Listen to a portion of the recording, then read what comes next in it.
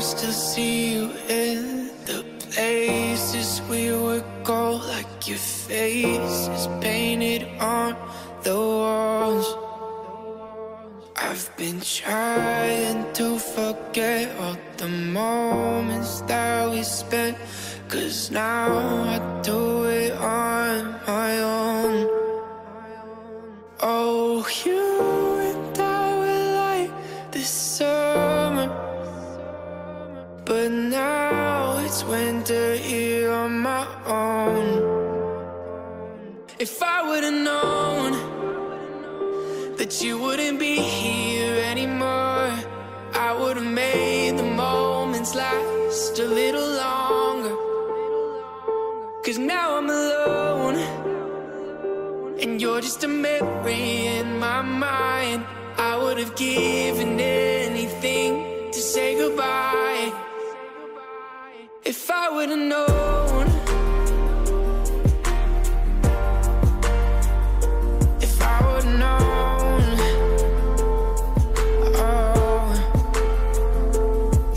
oh, I remember how we would laugh all the time, but now you're not around. And I'm just trying to find something else to fill the empty spaces you left behind. But nothing ever seems to work. I've been thinking about the things that you used to say, even not around. You're in my head every day, but it's fine, I don't mind. I promise I'll be okay. If I would've known that you wouldn't be here anymore, I would've made the moments last a little longer. 'Cause now I'm alone, and you're just a memory in my mind. I would've given anything to say goodbye.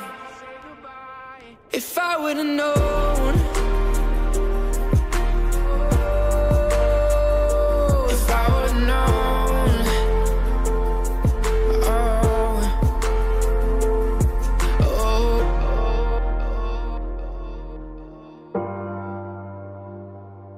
oh.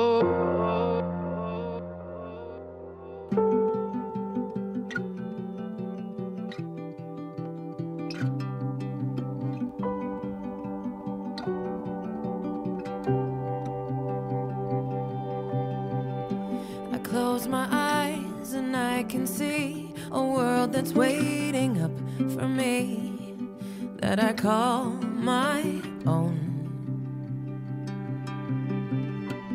Through the dark, through the door, through where no one's been before, but it feels like home. They can say it all sounds crazy.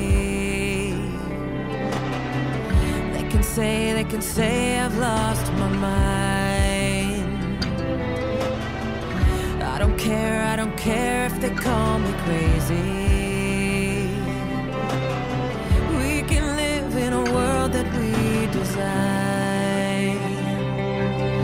'Cause every night I lie in bed, the brightest colors fill my head.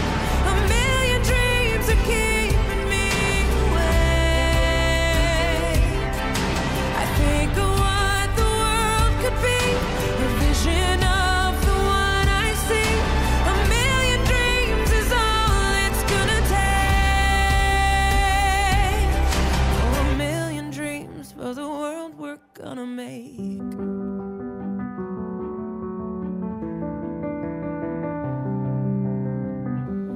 There's a house we can build, every room inside is filled with things from far away.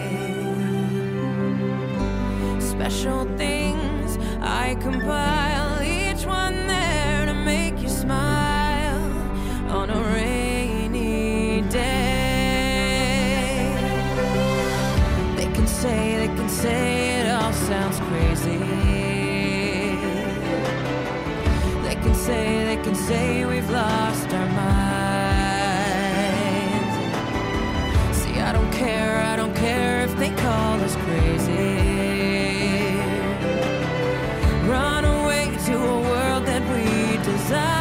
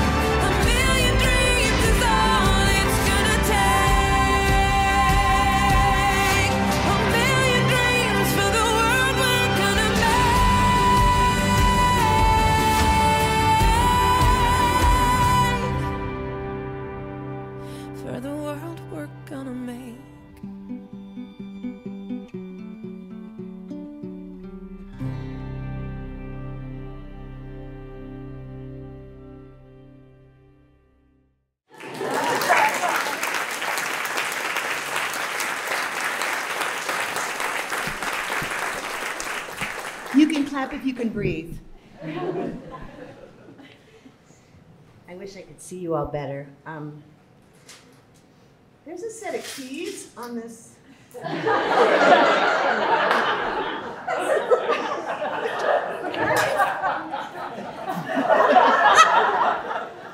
Classy.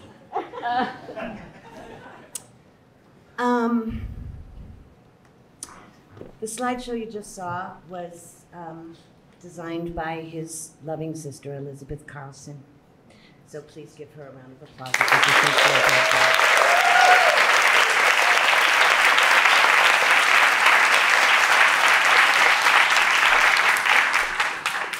I don't want to be here.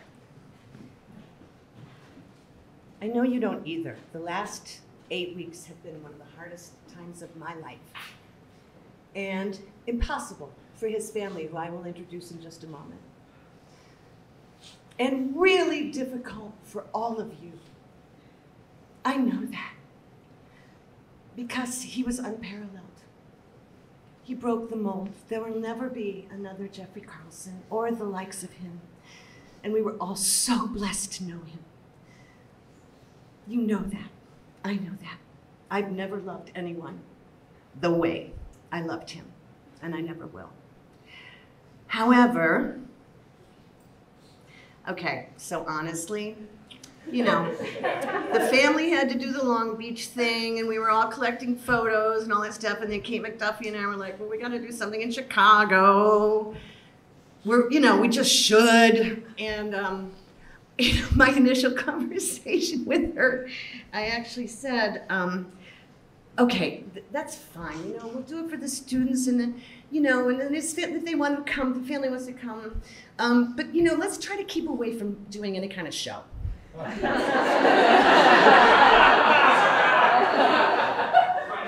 Wait until you see the way we're celebrating him tonight.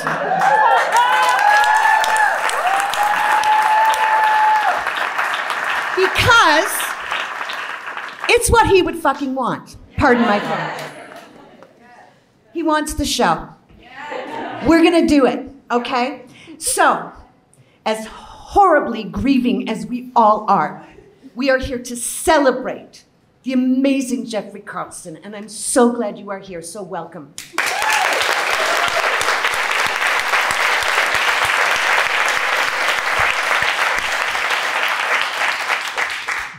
By the way, just a little commercial. The bar will be open through the entire ceremony. You can bring food into the theater, and the bar will be open after the ceremony. So, yeah. Mm-hmm. So I didn't mean to dodge a lot of you before when you arrived, but I just kind of knew my legs would not hold me up if I hugged all of you as you entered the building. So, plus I had to put my face on, so there's that. I guess before we really launch the evening, Darnell, can we turn the house lights up for just a moment? Because I want to introduce Jeffrey's family. And I want to thank Darnell in the booth, who's like our amazing technician. Yeah, we're not doing a show. We don't need Darnell. No. May I please kindly introduce Susan and Steve Carlson? If you guys, can you stand, Suze? These are Jeffrey's parents, everyone. Stand up. Stand up.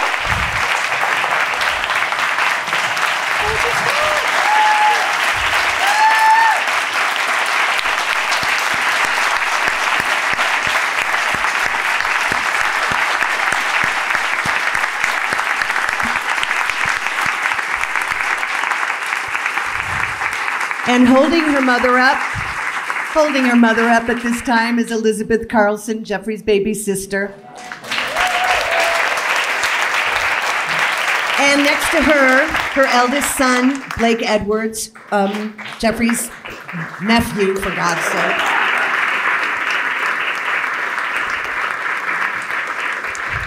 You may be seated because we have a little surprise for all of you.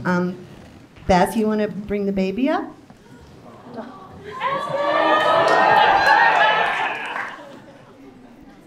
Make way for Beth coming through with the baby.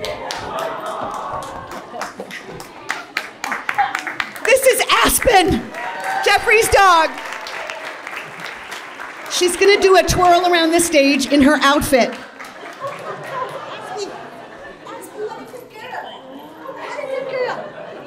Do you see the tutu?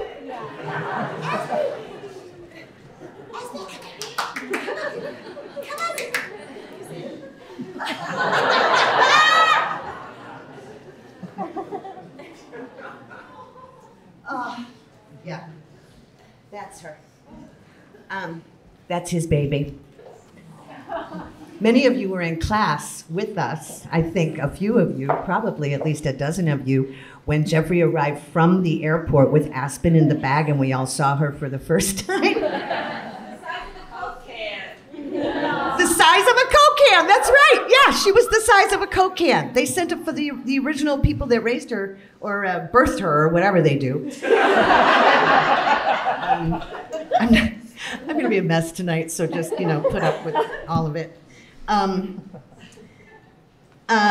other thing I want to mention is that, Darnell, house lights for 2 more seconds. Many of you flew in from around the country, and those of you that did, would you please stand up so we can applaud you? Please. Get up.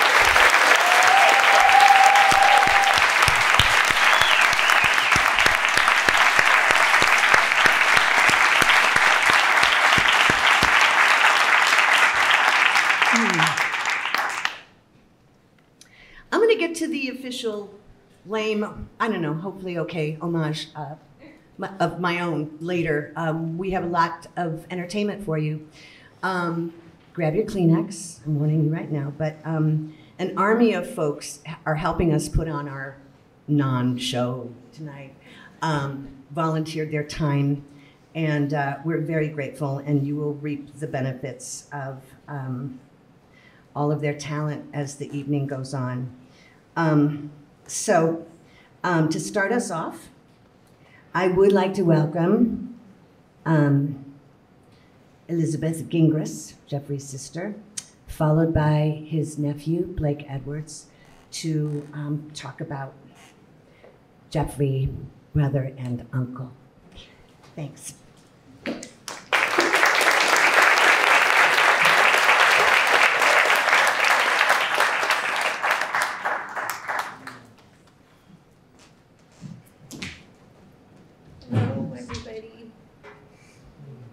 Not very good at this.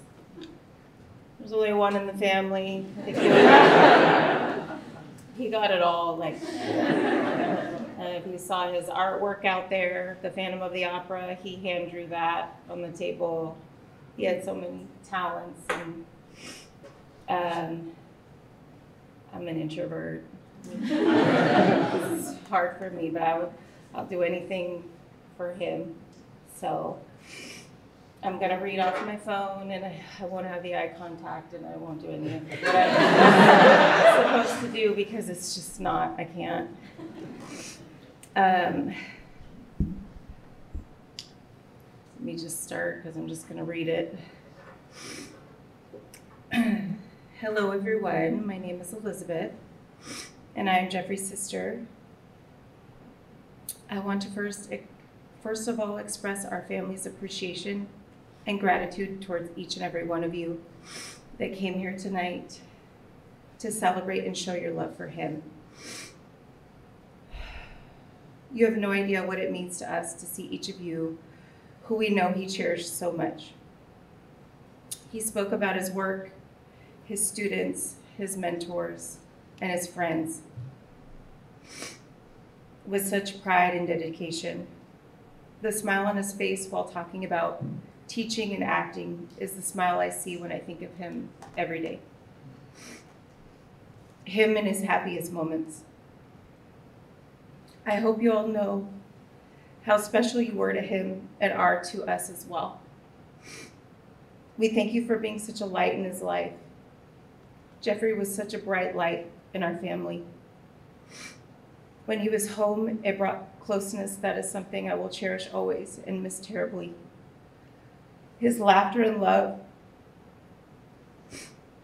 his willingness to listen and respond.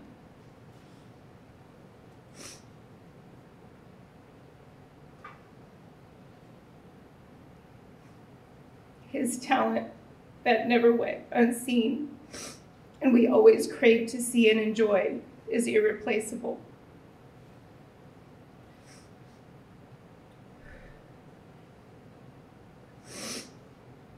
Being his little sister has been such a blessing. I don't remember a day growing up when he made me feel anything other than a best friend to him, and someone he loved dearly and would protect with all that he was. We confided in each other with zero judgment and nothing but love and support. He wanted so badly to sweep me away and put me in his pocket to experience and see everything he was doing, and wanted to bring that joy to me as well. His determination and passion at such a young age is something I hope to instill in my own children, and is something that is uncommon and special. His presence was powerful, and we will forever miss the passionate, intelligent, beautiful man he was. Sorry, so gross. I have so many memories that I keep close in my heart. Not only was he an incredible actor and teacher, he was a fiercely loving uncle, son, brother, grandson, and friend. He was the first and last to say, "I love you and I miss you." He was the first and last to wrap you in a hug and a kiss. He was the first and last to tell you he missed you. What I wouldn't give to hear Jeffrey tell me. He loved me one more time.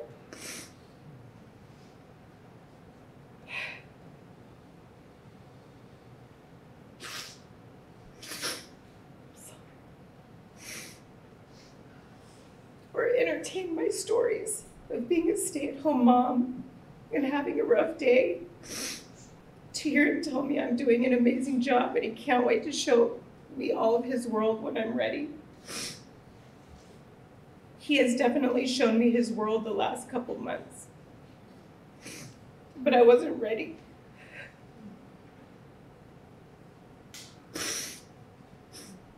And I was hoping he'd be with me when I got to experience the love and talent and beautiful, amazing people. I was hoping to stand by him and show him how proud I was to meet you all, and how proud I was to be the sister of such an incredible human.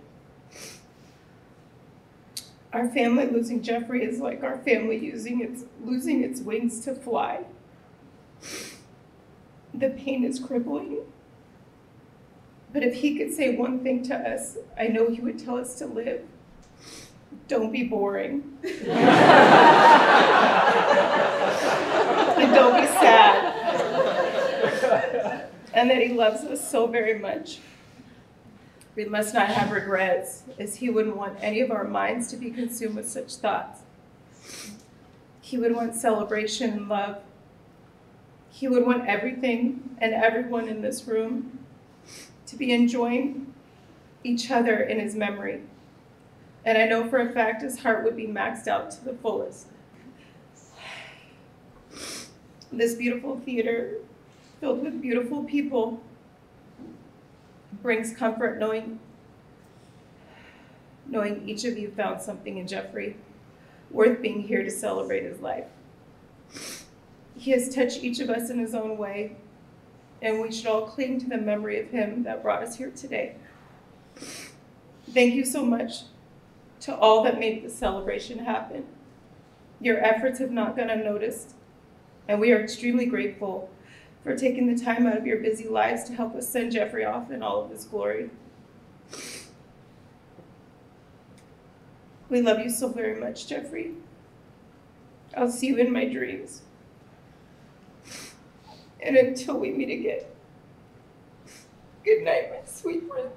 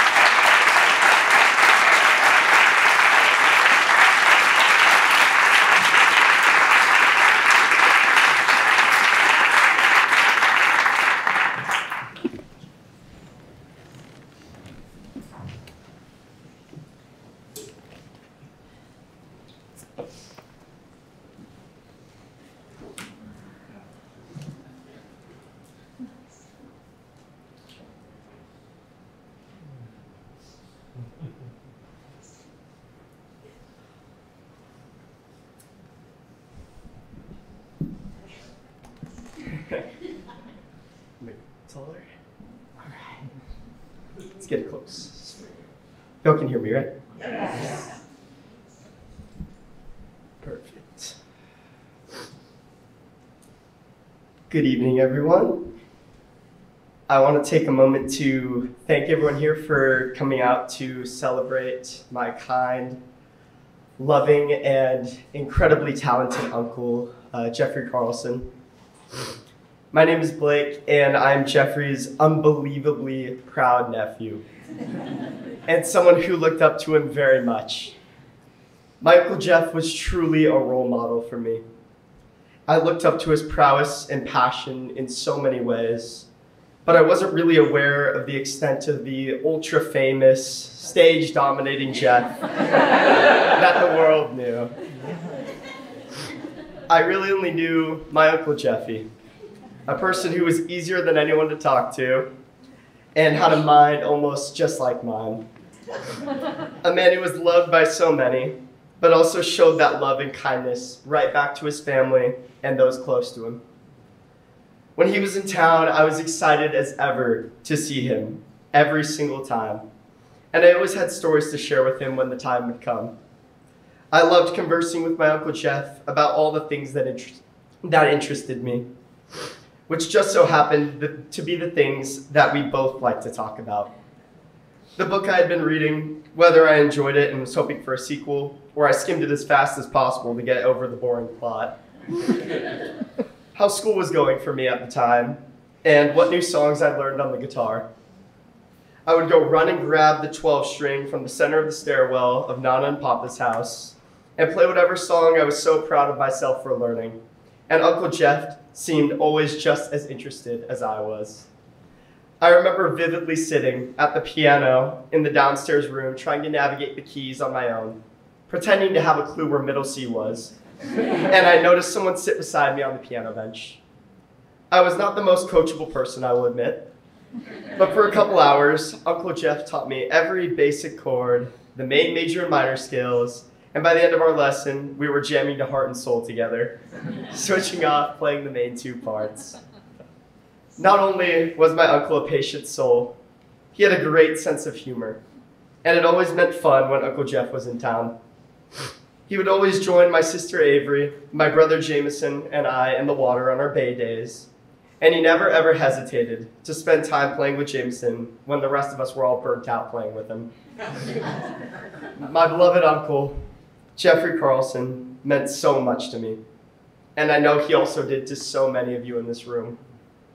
Through family, friends, and career, he impacted so many lives.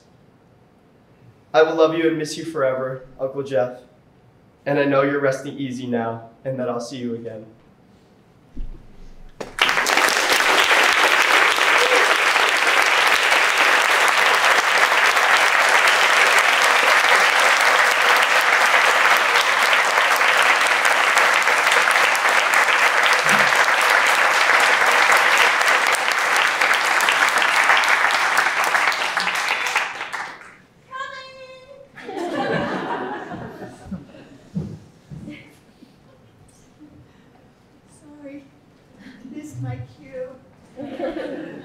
Rough night. Okay, I just had Fear No More right after them. Am I crazy? Do you want to come on up and sing?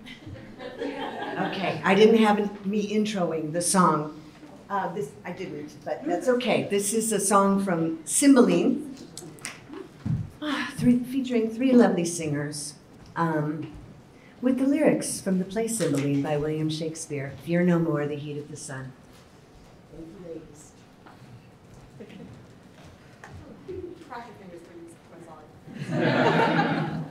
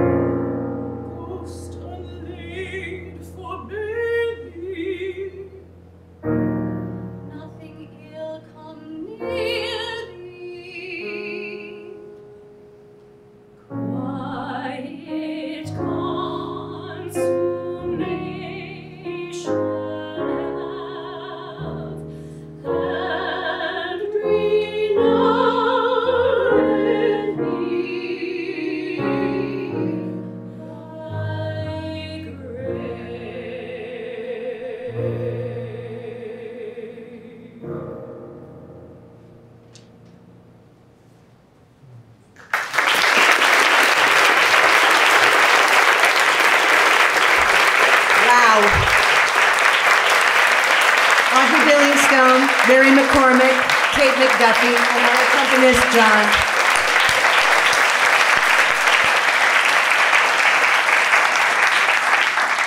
I hadn't heard that yet. It's gorgeous. Okay, and now a couple of gal pals from Jeffrey's past and recent present. Please welcome, in this order, Jill Williams and Jessica King.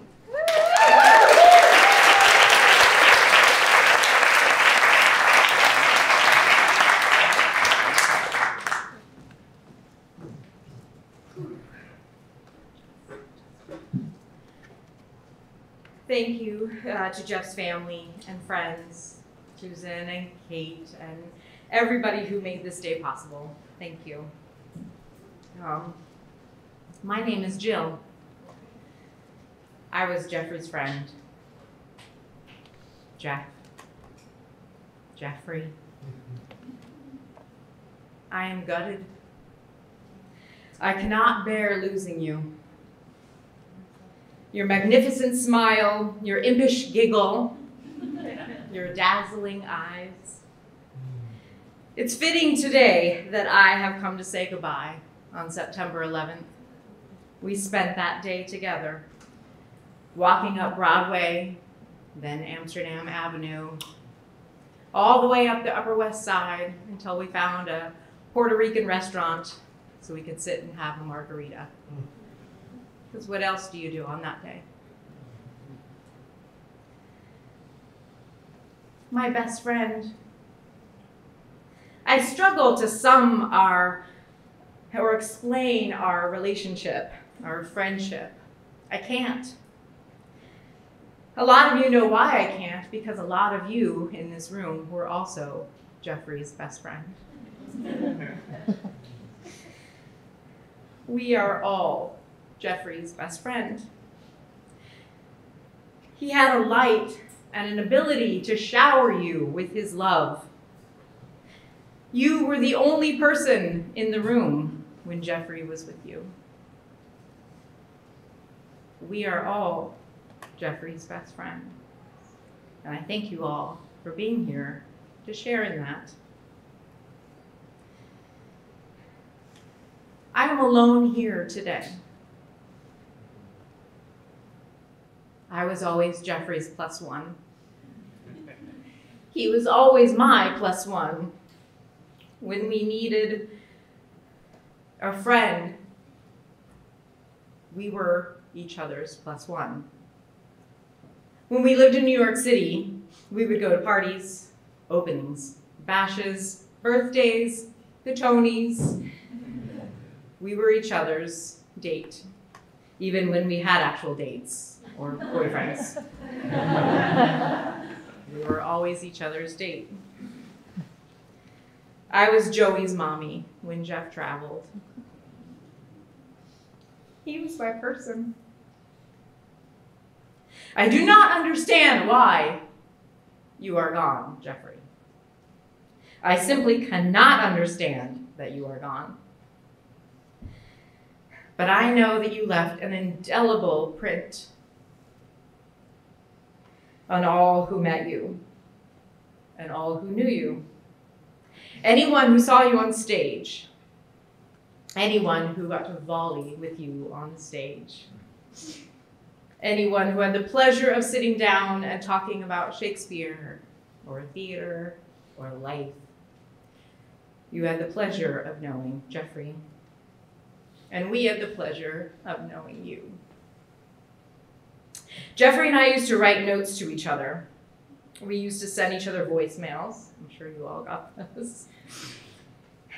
He would send himself singing a song in a video, and then I was supposed to send a video back of me singing the other part of the song. We wrote each other poems, sometimes silly, stupid poems that made no sense. So on the day after I found out that Jeffrey had passed, I sat down and I wrote a poem of which I will share with you all. I imagine he would giggle at my writing. He would encourage me. He would praise me. He would give me a few notes. He would giggle some more, and then he would hug me. My friend, oh, how my heart breaks each day a little more to lose you. Every laugh shared, every tear shed, your essence lingers, an echo that won't fade. Though we yearn for moments unfulfilled, your light shall guide me through life's charade. Farewell, dear friend, your spirit etched in my soul. As we treasure the chapters we penned together, though you've journeyed beyond this mortal realm, your presence remains cherished forever. Goodbye, Jeff.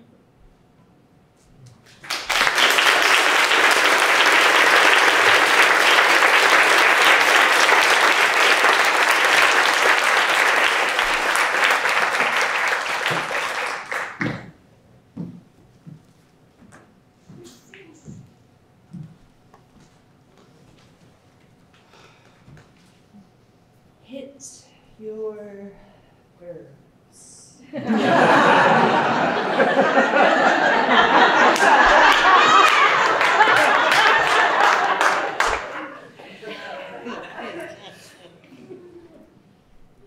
My 30-year friendship with Jeffrey Carlson began with him standing just inside the doorway of the green room at UC Davis.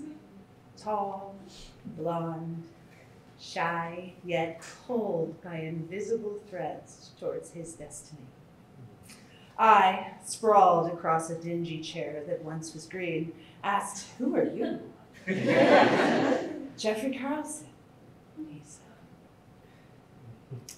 And so our dance began. This last decade together, we added the decidedly delicious layer of student and teacher. Shortly after moving to Chicago, I ran into Jeffrey outside the Goodman Theater. He was working on a play inside. I was working outside the sidewalk canvassing for Greenpeace. The searching way he looked into me instantly validated the churning feeling inside me that perhaps I should start making different life choices. So he had that gift, right? Like to help you dig deeper into your own truth with one very possibly withering.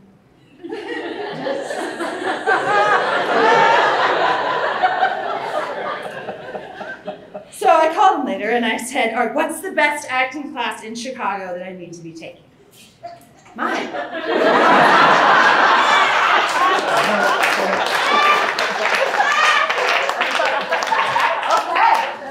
Okay, I said. And the dance continued.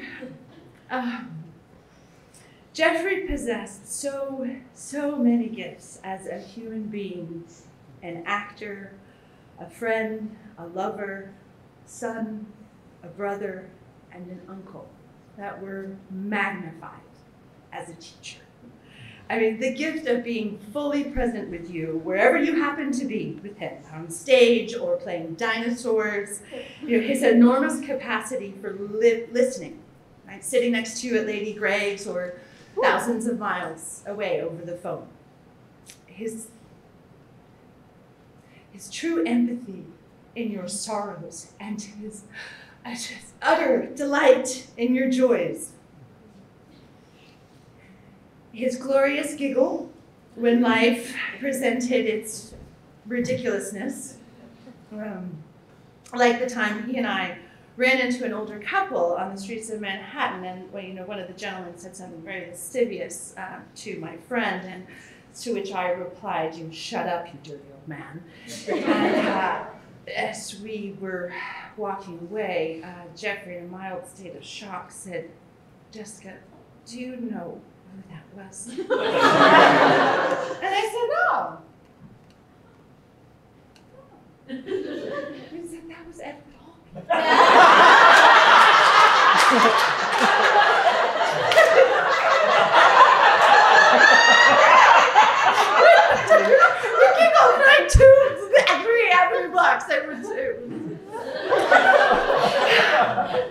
He was an extraordinary teacher. He had this uncanny ability to see and unlock the potential inside of you. All the parts that sometimes we are afraid of, that we don't quite believe in. Our beauty, our strength, our fears, our joys, and our sorrows. He pulled right out and extended his hand. An invitation to dance, to savor, to mourn, to relish the word, to hit your verbs, to dig deep and then deeper still. He coaxed performances out of us we did not believe ourselves capable of, and so proud of you afterwards. You felt like you could grow wings, right?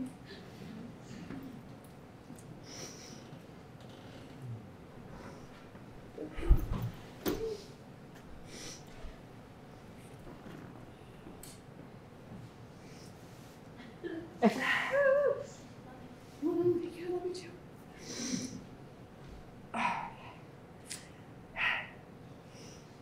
been thinking a lot about light these last 2 months now, and the sudden absence of it. The magnificent, so bright light of Jeffrey Carlson, and how to navigate in the world without it. I would like to share a text exchange with you of 2 veteran dance partners. Jeffrey texted, "I was thinking about your pop and my brother. One only has one chance at this game of life. You gotta go fighting. I love you." To which I replied, "Rage against the dying of the light, eh, old boy?" Question mark. Rage against the dying of the light, indeed. For the only way I know how to navigate through my one chance at this game of life is to wrap myself in the gift that was Jeffrey's light and shine all the brighter for it.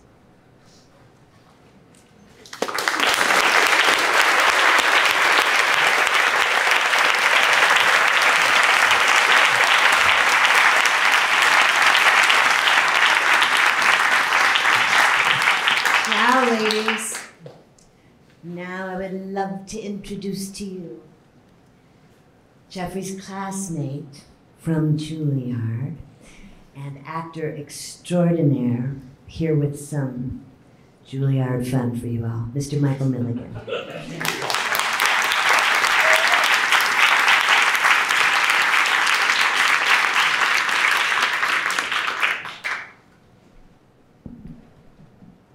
Hello, everybody.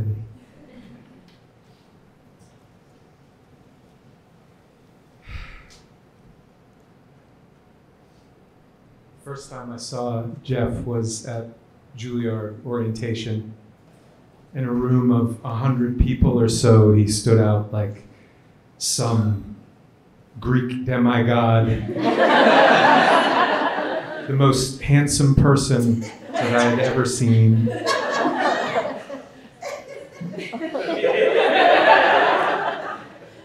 His bright blonde, disheveled mop of hair, like a flaming halo,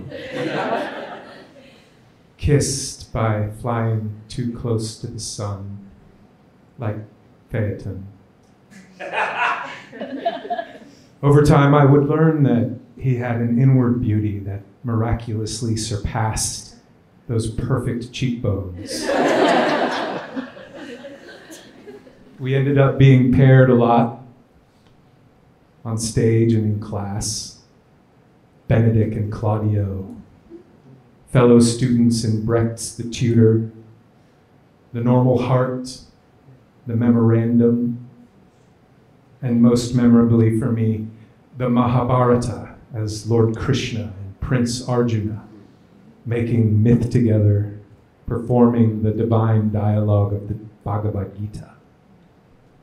We've continued that scene work ever since, which has definitely deepened over the last year and a half, adding to the repertoire the extended director's cut of Night of the Iguana and The Odd Couple. Dramatic and deeply felt, as I'm sure you can imagine, but also filled with irony and laughter to leaven the melodramatic intensity.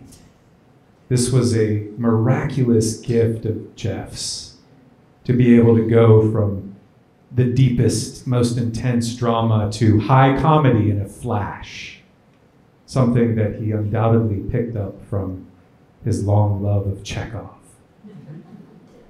Of all the performances that Jeff gave at Juilliard, the strongest impression that I was left with was a song that he sang in voice class. He worked on it all year, our second year. It was a song called I'd Rather Be Sailing from the musical A New Brain. And when he sang that song, it seemed like the words sprang from the heart of his heart. I'm not going to sing that song, but not my gift, but I would like to read just a passage from it. I'd rather be sailing, yes, I would, on an open sea. I'd stand at the railing if I could, feeling wild and free.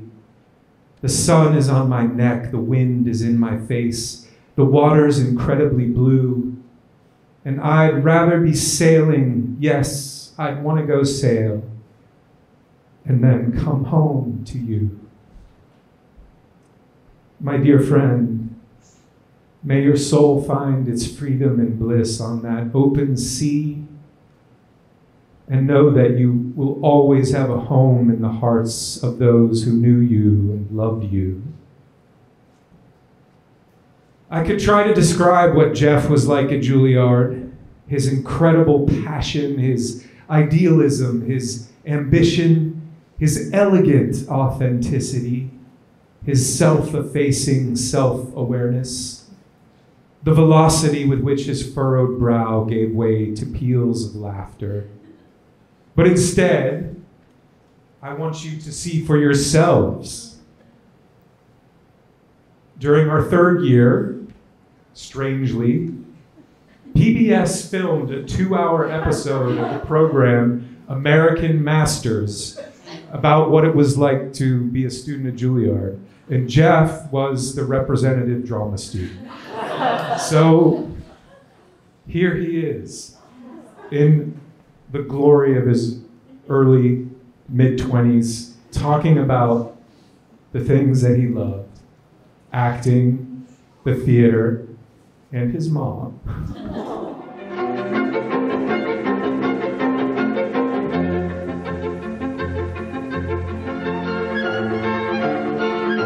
My gracious Lord, I may be negligent, foolish, and fearful.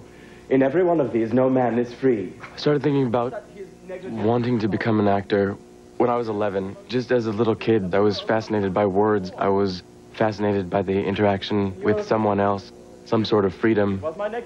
And I didn't want to think at all that it was a pipe dream. I wanted it to be a very real dream that could happen. You get in here because they think that you have potential and you have something.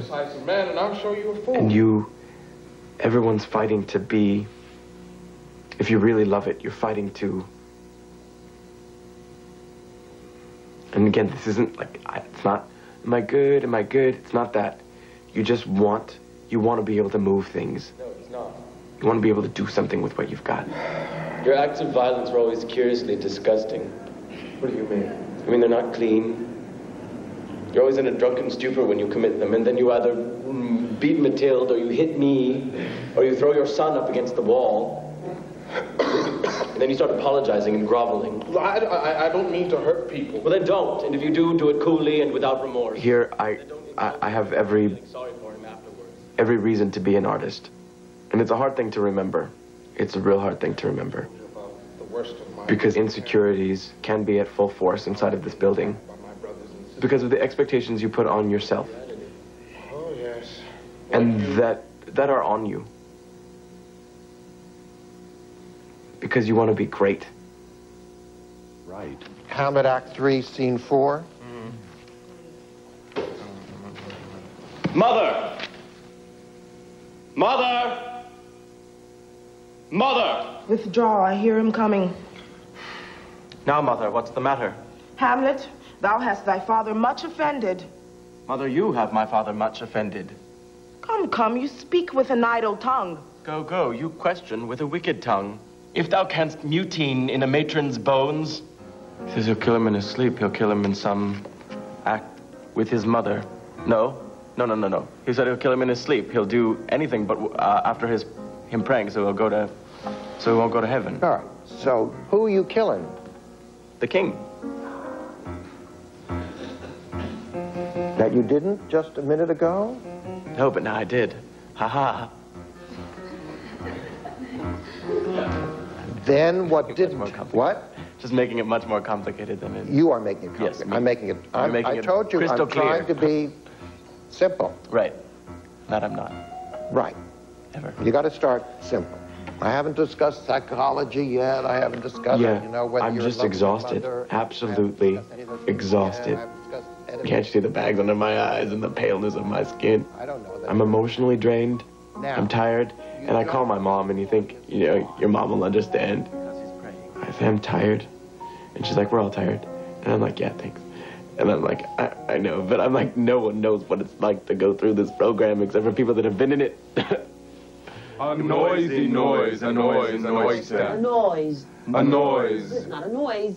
A noise. A noise. Per bitter, batter, better. Per bitter, batter. I absolutely have, I've never ever questioned the choice to be an actor. I just have to keep reminding myself how lucky I am.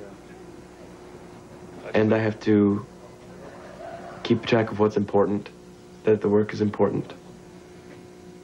In terms of projects, I'm really looking forward to Much Ado About Nothing. Really excited. I would like to play Claudio. I think that's something that I would be cast as in the real world. So, I mean, outside of here. But my only thing is I'm like, this is our 3rd year, man. It's our 3rd year. So, it's different. It's different. It feels more important. It feels like time, the little time clock is ticking.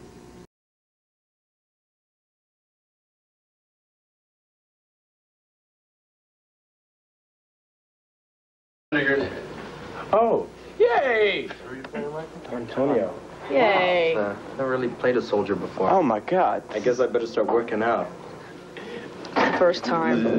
This is the first time. Surprising, isn't it? I know. I'm like, For Jeff and I, like, this is the first time since our first year. And let's hope it doesn't change. First year. We can do a roll now. No, we get to do it.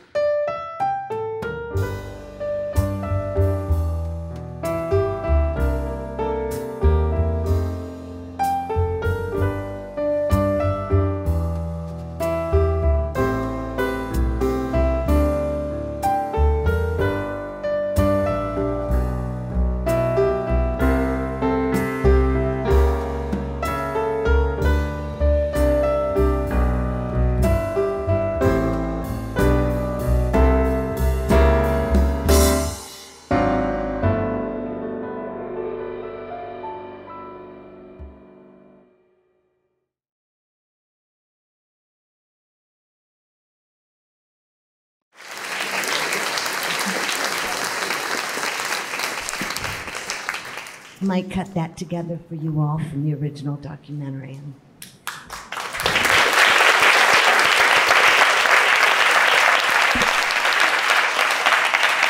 Are we done yet? Little ways to go. I just want to cry. Okay. Who cares about me? Not about me. It's about him. So, next up, we're going to go a little Shakespearean because we know that Jeffrey loved the playwright so much. During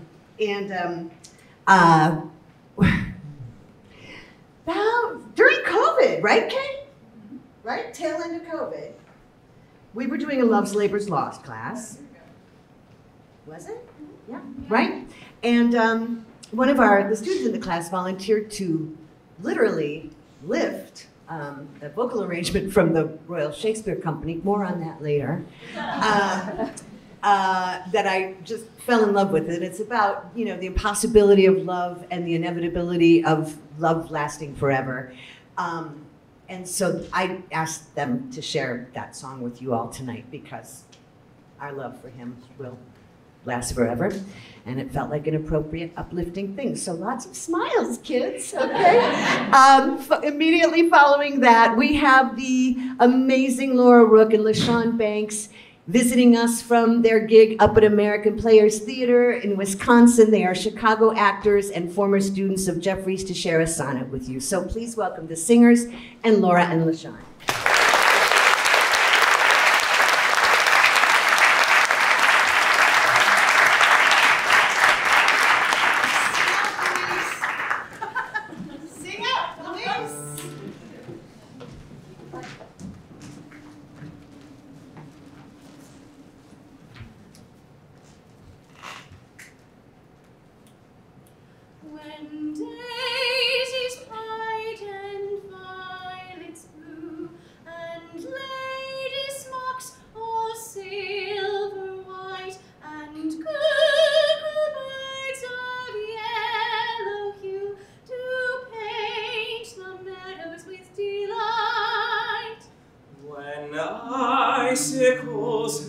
by the wall, and Dick the shepherd blows his nail, and Tom bears logs into the hall, and milk comes frozen home in pail. When blood is nipped and ways be foul, and night he sings the starry owl. If love make me forsworn, how shall I swear to love? Though to myself forsworn, to thee I'll faithful prove. If love make me forsworn, how shall I swear to love? Call forth thy powers, my soul. Call forth thy powers, my soul. And to thee I'll faithful prove. To thee I'll faithful prove. To thee I'll faithful prove.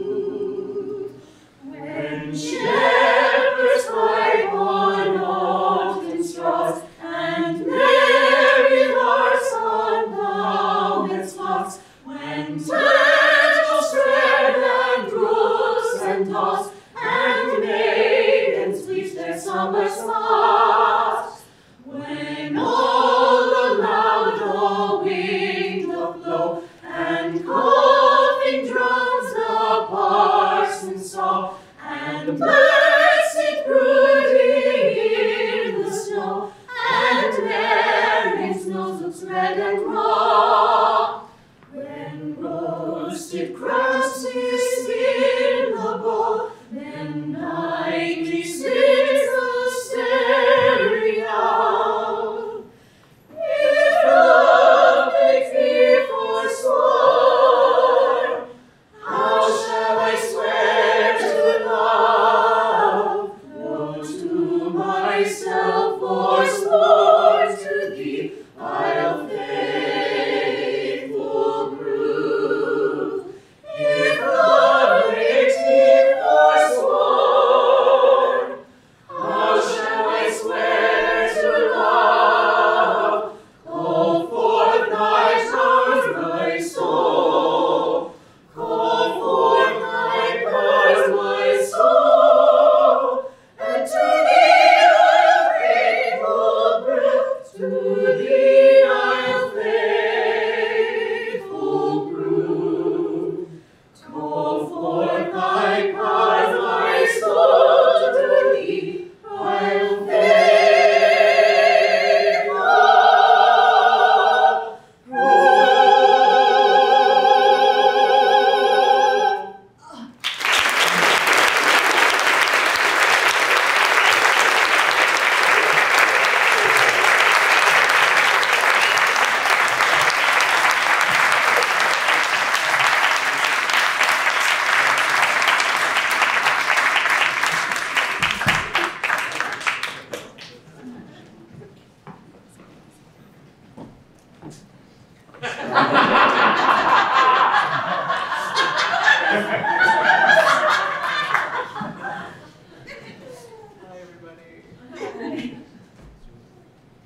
Yeah, Susan just, she asked if we would read something from our Bible, and what do you pick? But something about eternal love, and so this was the first thing that came to mind. Do you want to say anything? I do. Say something. I did something. I didn't know. I didn't. It's. This is all hitting me today because I'm just slow. But I just very quickly. I remember Jeffrey and I had the amazing opportunity to play opposite Jeffrey in a production of Edward II over at Chicago Shakespeare, and I was terrified. And this was, gosh, what, 15 years ago? so crazy, and I haven't changed a bit. But I was terrified, and I remember, and that process was a process. It was insane in the membrane. But I remember Jeffrey being, I had to play his lover in that play, and I remember him being in in a pit or something. I was so scared. I had nothing I have now. And I remember he just said, I'm looking down at him in this pit, and he just said, just commit. And that's what I do now. And I've learned so much from Jeffrey. It was everything when he was proud of us in class, when he was just the joy, just watching us get it, and the love that he had of these plays and these words and these texts. And I hope that he'd be proud of the work I do now, the work that we do now, that all of us do, any of us do now. And so, Jeffrey, shall I compare thee to a summer's day? Thou art more lovely and more temperate. Rough winds do shake the darling buds of May, and summer's lease hath all too short a date. Sometime too hot the eye of heaven shines, and often is his gold complexion dim. And every fair from fair sometime declines, by chance or nature's changing course, untrimmed. But thy eternal summer shall not fade, nor lose possession of that fair thou owest. Nor shall death brag, thou wanderest in his shade, when in eternal lines of time thou growest. So long as men can breathe or eyes can see, so long lives this, and this gives life to thee.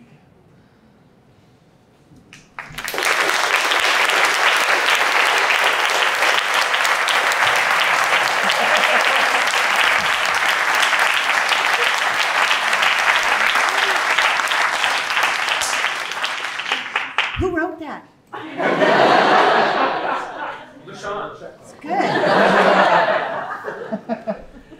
Dang. Okay. You know, part of the reason I think Beth and Kate and I felt so strongly about doing this evening was a lot of you met him,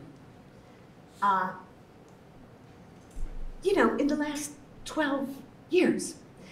And when I met him, 2006, never mind, I won't do the whole, 2006. Remember, yes I will, I'll do it later. So we met, we did a gig together, and then he got a call. So let me finish the story. Part of the reason, I just want you guys to have a chance to revel in some stuff you may have never seen before, the Juilliard stuff, the clips that you're about to see, the clips of his Prince Hal coming up. And so, 2006, Jeffrey got a call from his agent saying ABC wants you as a day player on All My Children. And Jeffrey called and said, I'll make a couple $100, it'll be nice. And I was like, yeah, awesome. He's like, I'm a petulant rock star. And I was like, perfect. And so he did that one episode, and about 2 months later, the show wants him back. Because the audience wanted more of that, of course, super interesting, petulant rock star. But there was a catch. I'm gonna cry. Oh God, I promised myself I wouldn't. It's all right, you guys don't care. It wasn't a catch. It was an addition. And what ABC was interested in doing was Jeffrey embodying the first transgender character on daytime television. And for the next 7 months, he was so devoted to that role. The character's name was Zarf, petulant rock star, who transitioned to Zoe over the course of those months. And Jeffrey did such a huge service to the trans community. And he cared so much about representing them with love and consideration and respect. And can you believe how timely that is even today, people? I mean, come on. So, we're going to show you a couple of clips. The rock star side of him, and then an amazing clip where ABC asked Jeffrey if he would play Zoe while improvising with the people from GLAAD, real people. And we have that clip for you tonight, and I'm very excited for you to see it. Those two clips will be followed. Oh, I don't want to leave this out though. You know, he would call me almost every night and say, do you want to hear the garbage I have to do next week? And read the scripts to me.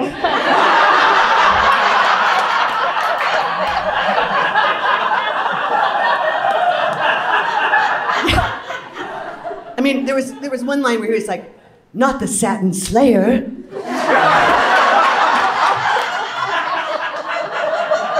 The Satin Slayer's back. Not the Satin Slayer! And I was like, how are you gonna fucking do that? Oh my God. And then I'd watch the episode 2 weeks later and be like, he was brilliant at it. He turned shit into gold. Amazing.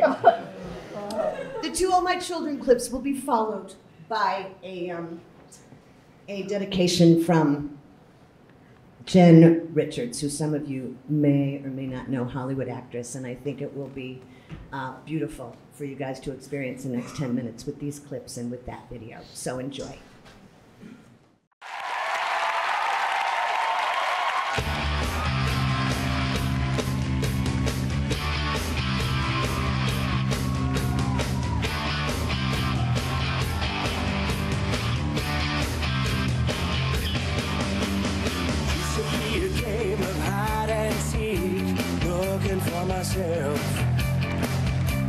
So in the world who they wanted to see, knowing I was someone else. Now I'm in control. I'm taking a chance, gonna free my soul. Create a new world there for the taking. It's a roller coaster ride. Adrenaline, my hands are shaking, but I'm not gonna hide. Inside,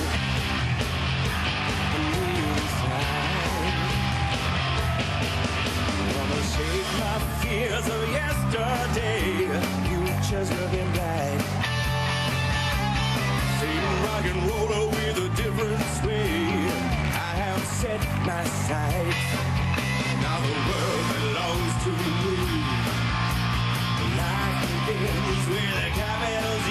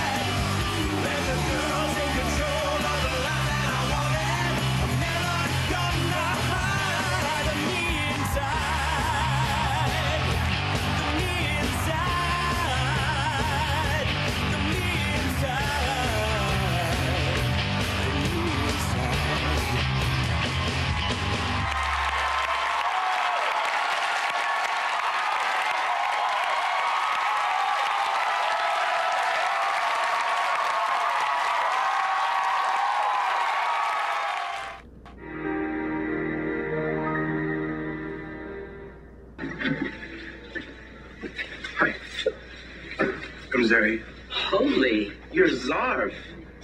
Everyone knows you. No, everyone knows the wrong me. But I'm here to be who I truly am. I thought you were just another celebrity looking for publicity, but you're here. Do you mean it?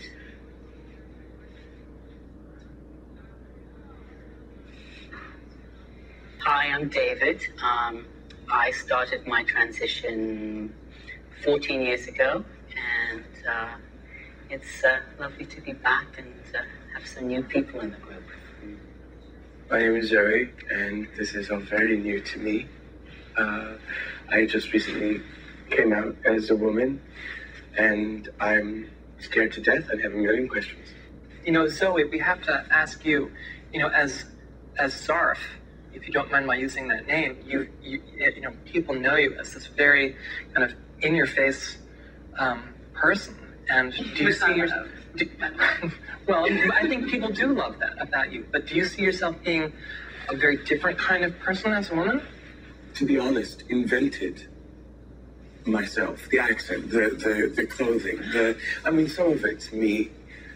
But I invented this person as a defense mechanism. Just be yourself, like explore and be willing to explore and love yourself, because you'll ultimately be the ones who have to live with yourself. Do you feel that you're not lovable?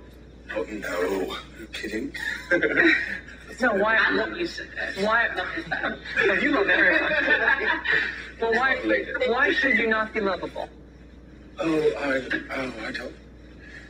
You know, I think you have certain events happen in your life that, if you feel unloved, why would you allow that, the risk of that breaking ever again, you know, making it worse?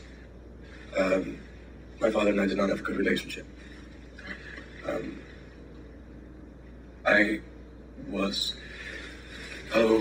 took something of my mother's that I loved and dressed up, and Daddy came home and had such an aggressive reaction to it, where he basically ripped off my clothes, threw me in front of the mirror and said, "You're a boy, damn it."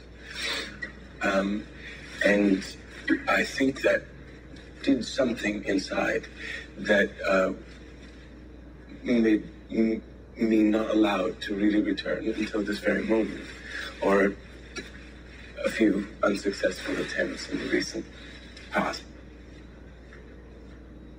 What about you, Zoe? Do you have someone who really understands you? I don't think I'd be in this room if I didn't. Because I was literally dragged down the hallway.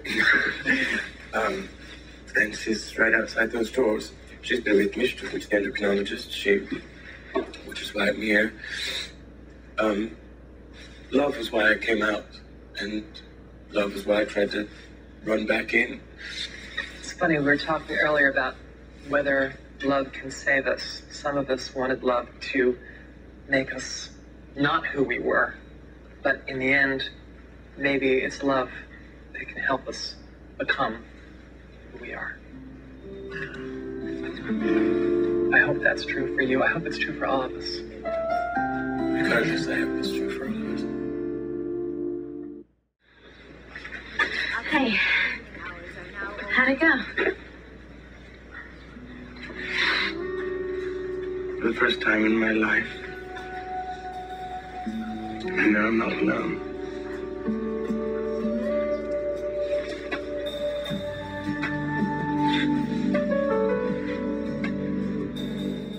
Hi, I'm Jen Richards. I'm a writer and actor in Hollywood and a longtime student of Jeffrey and Susan's, and I'm so sorry I can't be there with you today, but I wanted to share a couple thoughts about Jeffrey as an actor and as a person, and on the outsized impact he's had on my life, maybe in ways in which he didn't even know.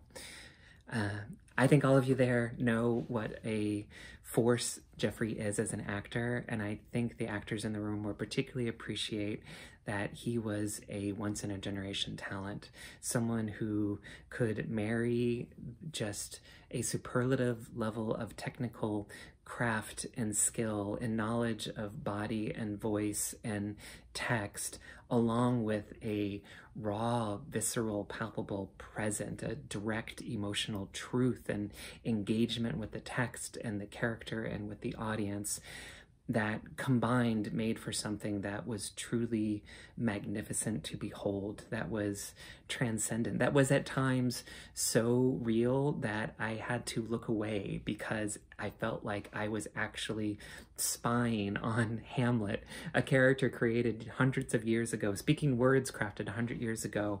I felt like I was watching a man and the throes of genuine spiritual agony. Such was Jeffrey's power as an actor. And if I had only encountered him in that respect alone, it would have forever changed my sense of what is possible for an actor to achieve, what this craft is capable of doing for the art and for audiences. But it goes far deeper than that. I started studying with Jeffrey and Susan about 15 years ago and did some really wonderful classwork and monologues with them. And then about 12 years ago, I came out as a trans woman and began my transition. And in that process, it was a very different world then. One of the things I had to accept before I transitioned was that I would never act again. I had first been on stage at 6 months old. It had been a constant part of my life, a ongoing source of joy and satisfaction and engagement and challenge and community. And I had to accept that that part of my life was over in order to be my true self, or so I thought. I lived in Andersonville at the time and would run into Jeffrey occasionally, and at a certain point he just looked at me with that sly, mischievous smile we all know and said, "It's time. It's time for you to come back to class. It's time for you to do female monologues." At that time, I didn't know that was possible. I hadn't even dared dream of that possibility. There was no one like me in the field. There was no path forward for trans artists. I didn't think I could be an actor at all, much less do female roles, much less do Shakespeare. What I didn't know when Jeffrey first told me that is that he had played a trans woman, played Zoe on All My Children. And like everything Jeffrey did, he brought his full curiosity and care and compassion and empathy and playfulness and dignity and respect and intelligence to that part. And in the process got to know trans issues and trans people and saw us in a way that very few people were capable of seeing us at that time. And he looked at me that way, and with all of that knowledge, he was able to coax me confidently, assuredly, with a gentle hand back into the classroom. And then we talked at length about trans issues and what it meant to be a trans woman and how it could be an additive part of my artistic experience rather than an obstacle, which is something I wouldn't have dared to hope for prior to Jeffrey. He changed my life, and because of what he and Susan woke up in that classroom for me when I started doing female monologues, took me down a path in which I am now one of the very first trans people to make a full-time living in Hollywood, and I have created so much space for dozens of other people who are coming into this industry, trans actors and directors and creatives behind me and alongside of me who are changing the entire world for trans people. And it's all because of Jeffrey. It's all because he took that part and he brought the fullness of his self to it, and then he saw that in me and he brought me back into the work. It's because of Jeffrey. I cannot conceive of the life that I had, this full, amazing life that I have, had it not been for Jeffrey.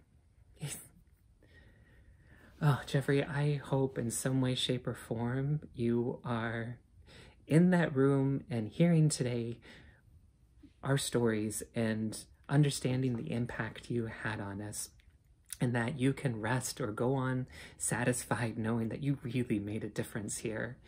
And for all of us left behind, for his family, for his friends, for Susan, for all of us who studied with him, if we can bring a fraction of what Jeffrey brought to everything he did, to every role he played, a fraction of his humanity, the way that he saw every part with such care and curiosity and empathy and compassion, and all those qualities we know so well. If we can bring a fraction of that to our art, to our friendships, to our community, to the world will be a better place because of it, and it will be because of Jeffrey. He was a genuine light in this world, and I will be forever grateful that I got to stand in that light even for a moment of time. Thank you.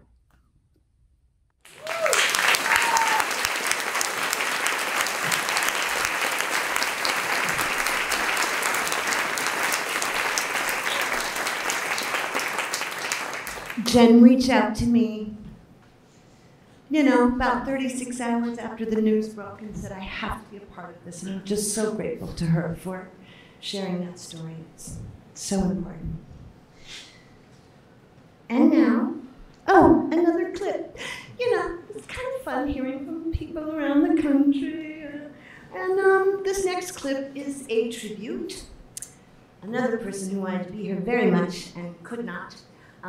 But I think you're all familiar with Jeffrey. Did a few wonderful shows at Yale Repertory, Richard II, and Cymbeline, clips from which you're going to see later. And his director was a wonderful woman who was the head of acting at Yale. She's now the head of acting at Juilliard. Here's the tribute from Evan Yanulis. Hello, everyone. I'm Evan Yanulis, and I'm so sorry I can't be with you in person today. But I'm at Juilliard, where Jeffrey spent so many of his formative years. I'm grateful to be able to be a part of this celebration of Jeffrey's beautiful life.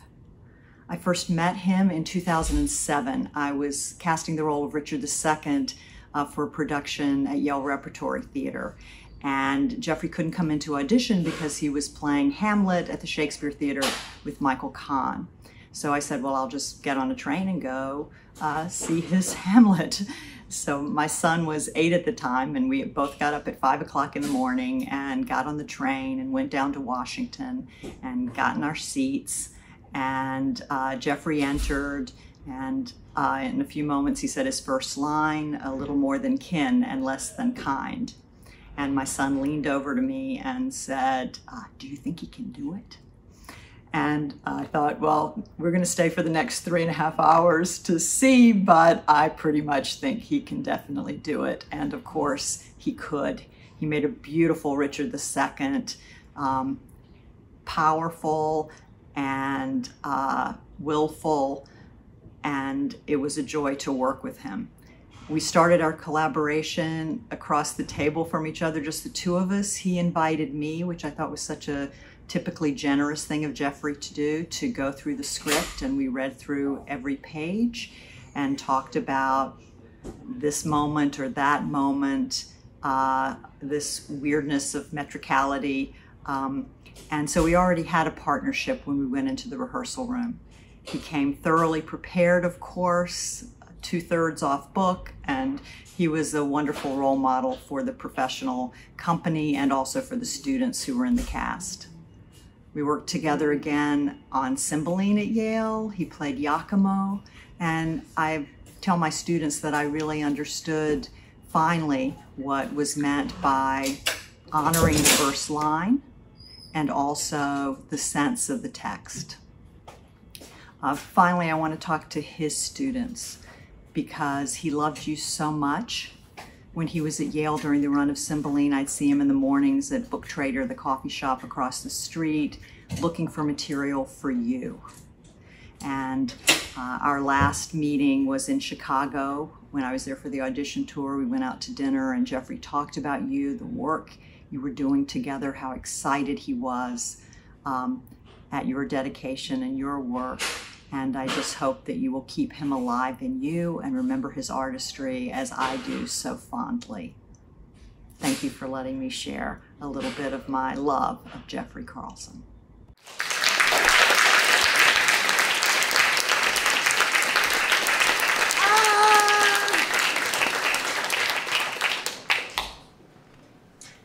Our final tribute tonight will come from a dear friend of mine, personally.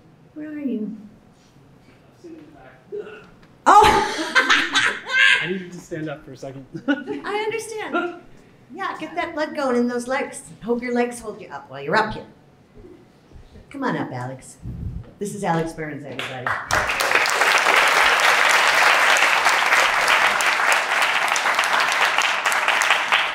Alex and I met doing Chicago theater at Chicago Shakespeare Theater. Alex was the great late Michael Bogdanov's assistant director on The Winter's Tale. Yeah, Michael Bogdanov, RSC, you know. Yeah. And we all hated Alex because he was the one giving Michael's notes and come back with little strips of paper. And we'd all think we were brilliant. And then Alex would just kind of put his head down and go, I'm sorry, here's your notes. Because Michael Bogdanov was a son of a bitch. Brilliant. When Jeffrey and I had the honor of playing Gertrude and Hamlet together at the Shakespeare Theater in DC, in the original production, Alex was Michael Kahn's assistant director, and then was given the assignment of basically directing the remount, which Jeffrey and I were a part of. And so you and I got to reconnect at that time, and it was incredibly amazing, that production and that collaboration. And I'm sure Alex will share this with you all. But Alex had hired, he's the artistic director of the Quintessence Classical Theater Company in Philadelphia. He's in tech right now and directing a two-show rep. Flew in today. I don't know, when are you leaving? Tonight? Okay. He had cast Jeffrey. You gonna talk about that? You gonna talk about that? Sure. Would you? Just about the parts you gave him? Yeah, I love that. In a two-show rep. That's right, fucking 3-show rep. That Jeffrey was very excited about doing. And that was 2019. And they had rehearsed for how many months? 6 months? Oh no, I wish. Yeah. Okay. 8 weeks. And then COVID hit. And the productions never happened. It is my honor and pleasure to welcome my very good friend, and Jeffrey loved Alex so much, so please welcome Alex Burns. Thank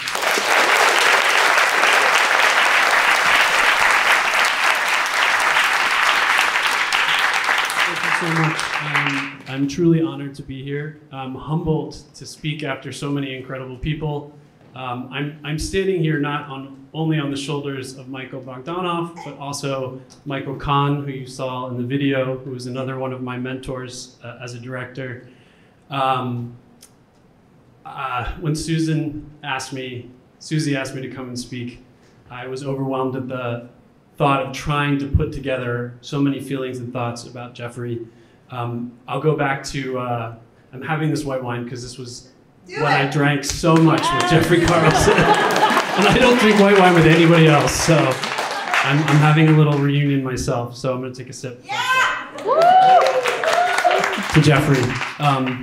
I first saw Jeffrey Carlson, or I first met Jeffrey Carlson in I think it was 2002, when he was doing The Goat, or Who is Sylvia, on Broadway, and I was a precocious young queer college student who's gonna take over Broadway. And I went to see this production of the new Edward Albee play, and there was Jeffrey Carlson on stage with Philip Pullman and Mercedes Ruehl, and they literally almost killed each other on stage every night, and that was before the pottery started smashing. And I hated Jeffrey's performance. I was so mad at him. I was like, I'm a proud young queer person, and who the hell is this kid up there, you know, being all gay and like ticky and like smashing things and screaming and yelling. And I was like, this isn't a good representation for the gay community. And I was so mad. And I was like, this is like every queer young person out there with all this pain and frustration. This is not what we need.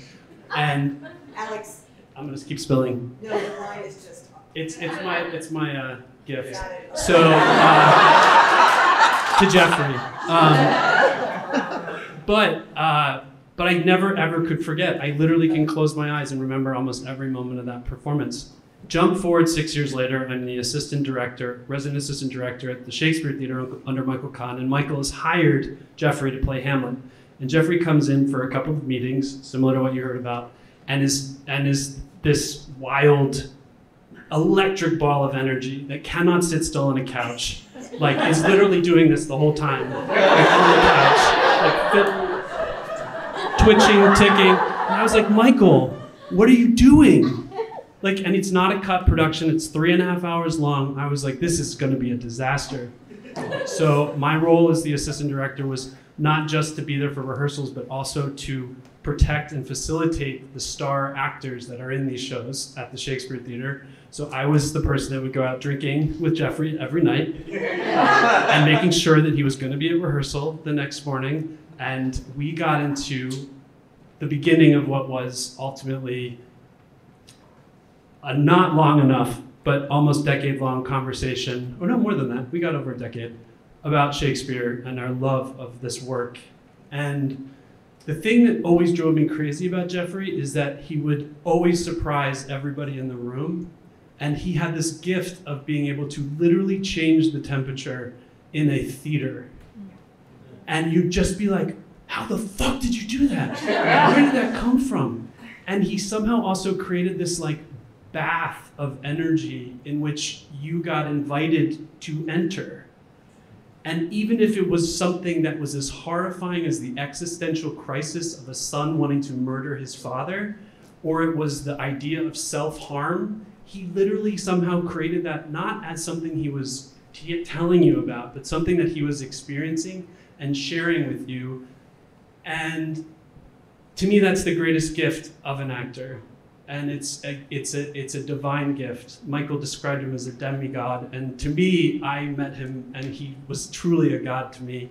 And we had the most incredible 8 weeks working on 3 plays in Philadelphia.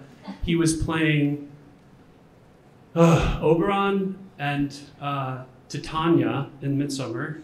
He was playing Clarion the Servant in Calderon's Life is a Dream. And he was playing Caligula in Camus' Caligula. And we had just gotten halfway through tech of Midsummer, and we got the word from the governor of the state of Pennsylvania that we were probably gonna have to put things on hold for a week. And then we got through the first run through of Life is a Dream, and we got word that we were probably gonna have to put things on hold for 2 weeks. And then right as we were finishing our final day of tech on Midsummer, we got a phone call saying that everything was gonna be shutting down for a month. And we brought the cast together and we said, it's gonna be on hold for a month, we'll all be back in a month. Keep working on your lines. The set is gonna be here, the costume is gonna be here, we're gonna do this. And I said, what I'd really like to do is I'd like to just do a run through of Caligula, because that was the 3rd play in the rep. And you know, I can't keep you here because the governor just shut the state down due to COVID. But I'd really like to do this, and we all worked through the show together. And it's sort of unfair to tell an apocryphal tale like this, especially in this situation, but it was one of the most extraordinary performances I've ever had the gift of watching and being part of. And Jeffrey's madness as Caligula was so beautiful that it made you kind of understand the madness that we all live through and the chaos that exists in the world in a way that I think only theater can do and only great work from great artists, specifically actors, can do. And that was, to me, Jeffrey's genius. And Jeffrey opened up a universe to me. He always made me feel like I was part of a continuum of artists that connected back thousands of years, that he somehow found a portal to and opened the door for me to follow through after him and all of these other people. And that's why I love theater, and that's why I'm in the theater. And I hope to do the same for other artists. And my only other sadness that I just want to express, and I know this is a celebration, is that theater has always been a family and a community. And it's always been a place for the misfits and the weirdos and the geniuses. And I just feel like we failed Jeffrey Carlson as a community. And you know, there's not much we can do about it now, but I want to make sure that when there are future other Jeffrey Carlsons, that we find a way of opening up opportunities and supporting and caring for those people so we don't lose any more of them. Because I think we as theater artists are the most precious commodity that humanity has to offer. We are so selfless, we burn so bright, and it's so dangerous, but we have to let it keep burning. So that's my goal as an artistic director, to keep making sure that I can keep finding and supporting the Jeffrey Carlsons of the world. There are not many of them. And all the other people that look up to the Jeffrey Carlsons and reach to them and join them and support them on stage, because they are equally as important. So I'm so honored to be here. Thank you so much. And I hope, can we all raise a glass to Jeffrey? Because I had so much fun with Jeffrey Carlson. None of that fun's been in any of the photos, but it was a lot of fun. So to Jeffrey Carlson.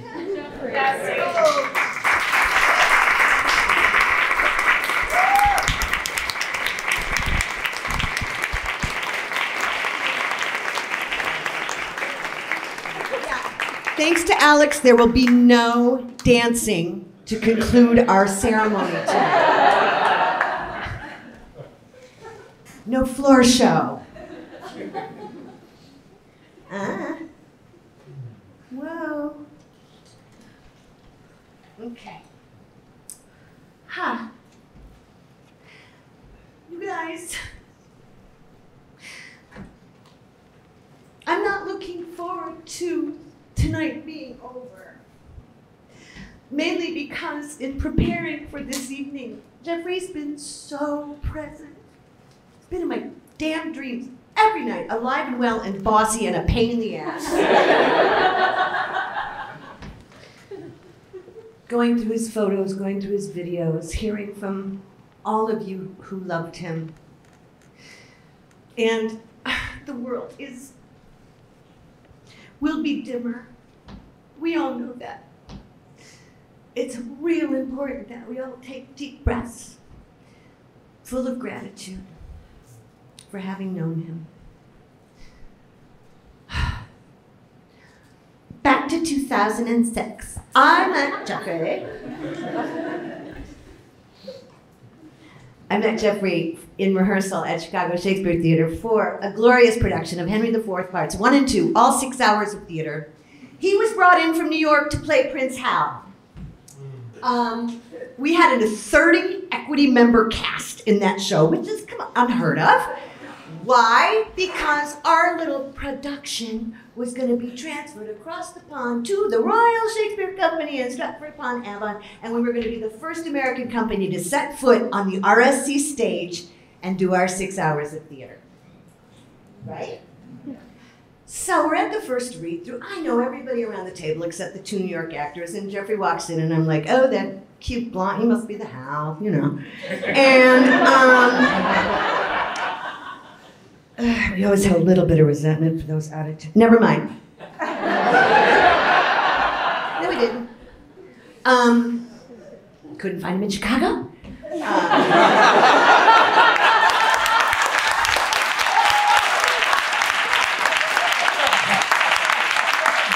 You know.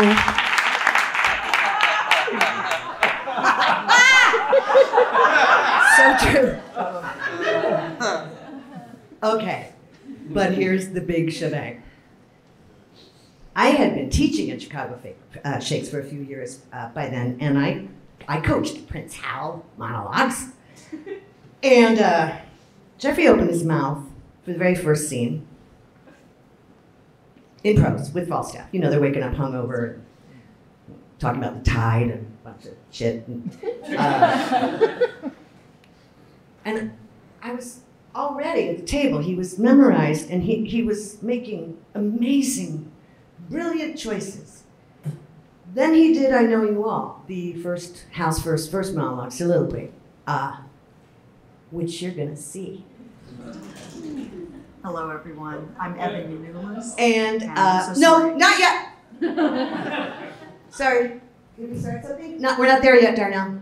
Almost. We're almost there. But you can keep this up for now. Did I not know it was there? Go ahead, put it back up. It's fine. No, not this one. We need to go back. Go back one. No, go back one. One more. Back one more.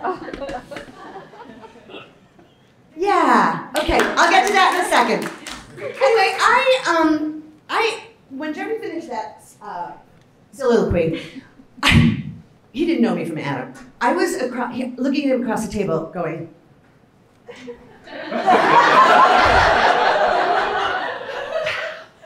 you know, and through the whole 2.5-hour table read, I was a fan. I'd never heard anyone own the language the way Jeffrey did, and I'd never experienced an actor ever who was more generous with it. You all know that this is the gift he gave you as a teacher, right? The generosity, the caring, the wanting to take the audience with you. So on the break, after nodding at him for 2.5 hours, I bounded up to him, and he said, who are you? And I said, who are you? And he said, I'm Jeffrey. And I said, are you British? And he said, no, I'm just affected.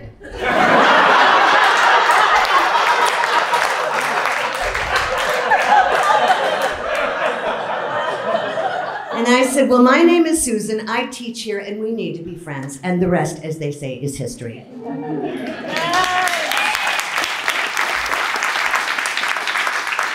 This is us outside the Swan once we went across the pond to the Royal Shakespeare Company, so that's the ensemble. There's Jeffrey, there's me, there's a bunch of people you might know, and does anybody know who this is?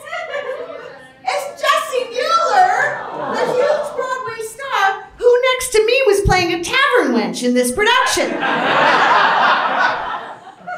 It's totally Jessie Mueller, yeah. Next shot, please, Darnell.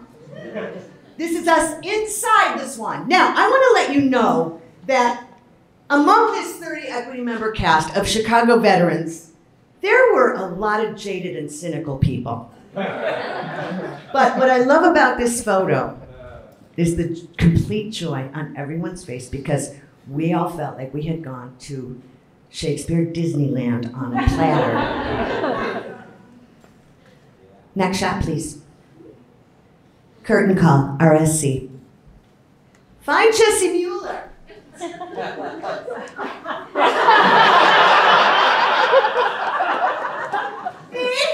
gorgeous as always. And Jeffrey, nobody wore a crown like Jeffrey Carlson. Let's just say that. I am very privileged to share with you material that's very difficult to get, and I would like to thank Dan Hess, company manager, and Bob Mason, casting director at Chicago Shakespeare Theater, for allowing you all the privilege of seeing Jeffrey's Prince Hal performance in the form of 2 beautiful pieces. So I'll be back after. You're not going to believe what you see. I know you all, and will a while uphold the unyoked humor of your idleness. Yet herein will I imitate the sun, who doth permit the base, contagious clouds to smother up his beauty from the world, that when he please again to be himself, being wanted, he may be more wondered at by breaking through the foul and ugly mists of vapors that did seem to strangle him. If all the year were playing holidays, to sport would be as tedious as to work. But when they seldom come, they wished for come, and nothing pleaseth but rare accidents. So when this loose behavior I throw off, and pay the debt I never promised. By how much better than my word I am? By so much shall I falsify men's hopes, and like bright metal on the sullen ground, my reformation, glittering o'er my fault, shall show more goodly, and attract more eyes than that which hath no foil to set it off. I'll so offend, to make offense a skill, redeeming time when men think least, I will.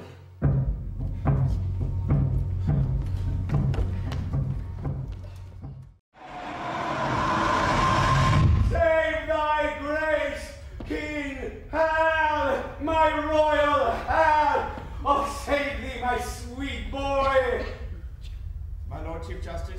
Speak to that vain man. Have you your wits? Know you what did you speak? My king! My love! I speak to thee in my heart. I know thee not, old man. Fall to thy prayers.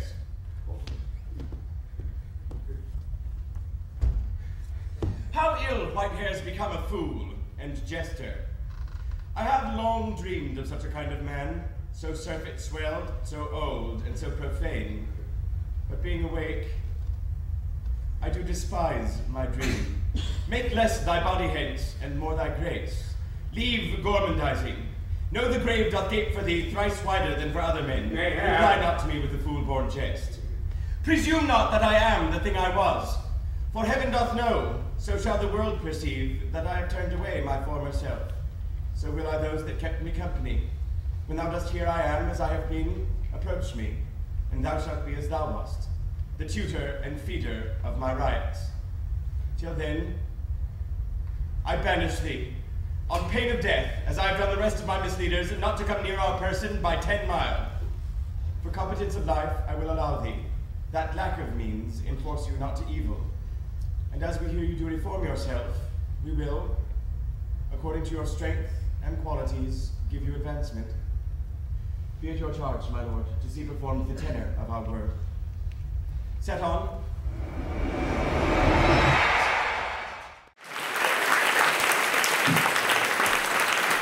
Come on!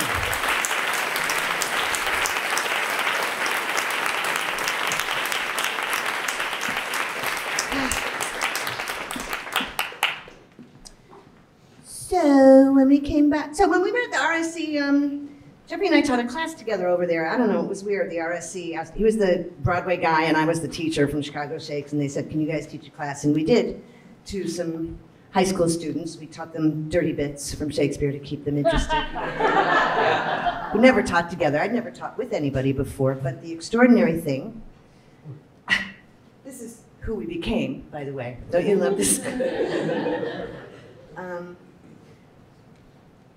In that 2 hours, I'd be watching one of the students work language, and then a note would occur to me, and then it would come out of frickin' Jeffrey's mouth. And then he had the same experience where he was formulating a note, and then it would come out of my mouth. And when we were done, we walked across the bridge of the Avon River with the swans swimming underneath us. Ridiculous. And I said, that was really something. He said, really was. I said, maybe we should consider doing more of that. And we did. With all of you. What a joy.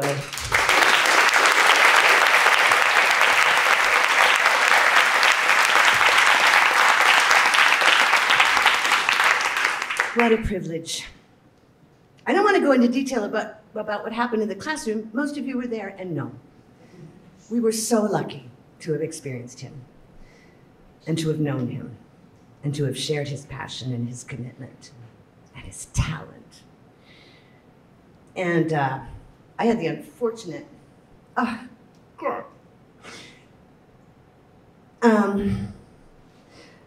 there was a circle of us that found out very early on the morning that Jeffrey passed.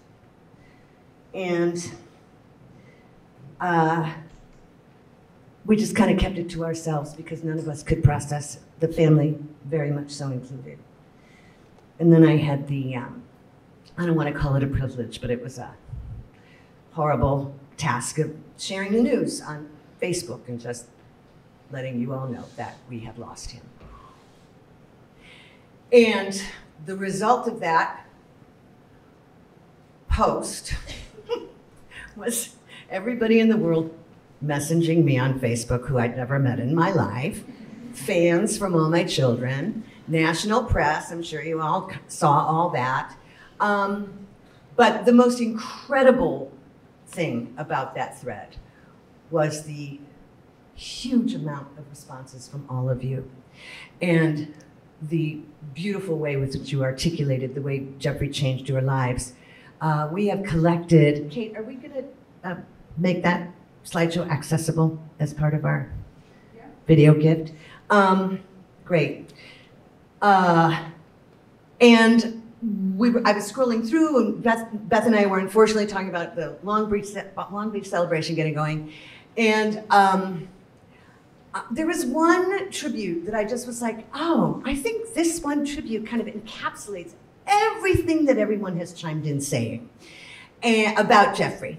And so I reached out to our student, Brendan Mulhern, and asked him if he would just record it just for fun, because I think he speaks for everybody in this room in terms of the thrill of being in the classroom for him. So please enjoy this recording of Brendan Mulhern. I'm going to stay right here for this. Jeffrey, you changed my life. Thousands of actors can say the same thing, but I will speak for myself. I consider myself wholly blessed to have had the amazing fortune to experience your light, your force. I was fully seen by you, fully celebrated by you. I was emboldened by you. I am an actor because of you. To be taught by Jeffrey was to be enveloped in the purest endeavor to find the truth. He and Susan had exacting standards of excellence, but they never tried to break you, as so many acting teachers do. They simply commanded that you dig and scrape and claw to be fully yourself, because the only way for theater to work is if you bring your truth. And they were with you every step of the way. This was a man who trained at Juilliard, studied under legends, performed with legends, played all the great roles in all the great houses, a bona fide Broadway star and literally a trailblazing TV actor, teaching Shakespeare in an Andersonville living room with the same sweat-letting passion as he did playing Hamlet. And he would never dare say, "This is how I did it," or "This is how you should do it." Rather, he would sit on the floor, blonde mop in his eyes, baseball hat pulled low, and guide you through a hypnotic and increasingly fervent dance with the text. With a foul traitor's name. What traitor? With a foul traitor's... A foul what? With a foul traitor's... With a foul traitor's name. What about it? With a foul traitor's name, stuff I thy throat. And as I found the fury and the betrayal and the passion and the ego within me, he saw me, reeled with me, danced with me, mouthed the words of speeches he heard 1,000 times with me, until finally, after 6 grueling and exhilarating weeks, I nailed it and he jumped up with me. And with a cheeky smile, embraced me in a bear hug and simply said in his quiet, breathy, almost solemn Barry tenor, "Yes, that's it." And I felt like I could do anything. I could go on. For a shy kid who has never had much confidence, Jeffrey made me feel like a star. He was a natural, in the purest sense of the word, actor, and a natural teacher, a rare, precious, and mighty gift. Jeffrey, I hope beyond hope that you are at peace. I hope you know just how brightly you shine within each of us who ever sat in that living room and dared to be brave. I hope you know that I will try my damnedest, as you always encouraged us to just try our damnedest, to teach the way you taught, to act the way you taught, with love, kindness, and courage. There is a special providence in the fall of a sparrow. If it be now, 'tis not to come. If it be not to come, it will be now. If it be not now, yet it will come. The readiness is all. Since no man of aught he leaves knows, what is't to leave betimes? Let be.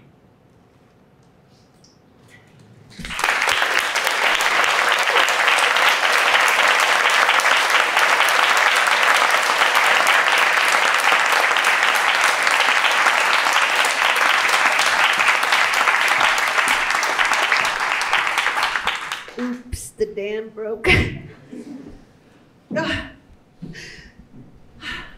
I love you guys. Thank you so so much for being here. Please stay.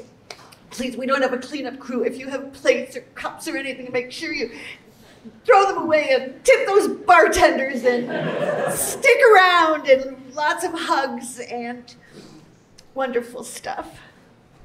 Oh, God. Oh, sorry. I said 9 o'clock. Is it 9? That's why. Is it 9? Yeah, I said I'll wait till 9.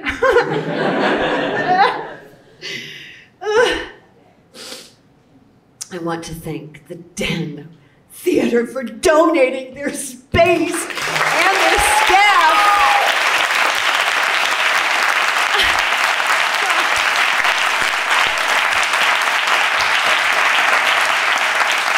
All the equipment, all the technicians.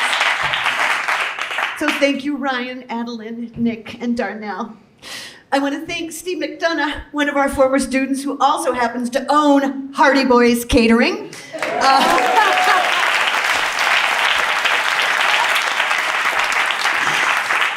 There's so much food out there.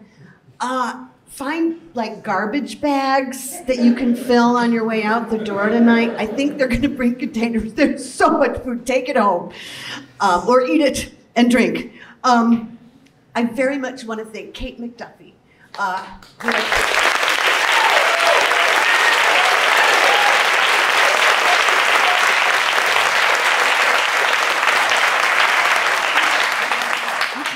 Kate can't come up here with me right now. Because, you know, we're doing the non-show. And it was easy. No moving pieces or anything like that. She did all the technical stuff and kept it all sane and organized. You will see a beautiful slideshow coming up that I would very much like to thank Cheryl Mitchell for, and also Tyler Sanders and Devin Carson. Devin, where are you? Where? Over here. I love you.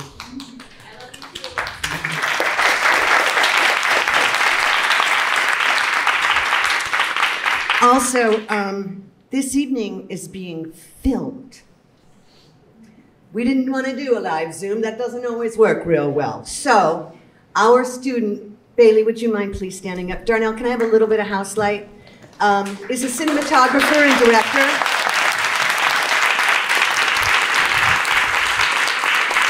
Filming this evening, so you will all have it for posterity. And also the people around the country who couldn't make it. I want to thank the folks I'm calling the Celebration Singers. Because it has a ring to it, right? Sarah Cushman, Tom Jansen, Alexandra James, Patty Mullaney. Where's Patty? Oh, hi. You want to wing this? Okay. Mary McCormick, Kate McDuffie, Rita O'Connell, and Mary Regalado. I need you backstage now, singers, please. Thank you.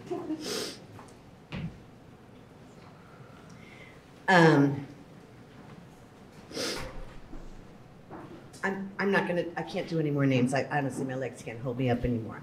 Everyone that contributed to this. I hope you guys had a heartfelt, appreciative evening.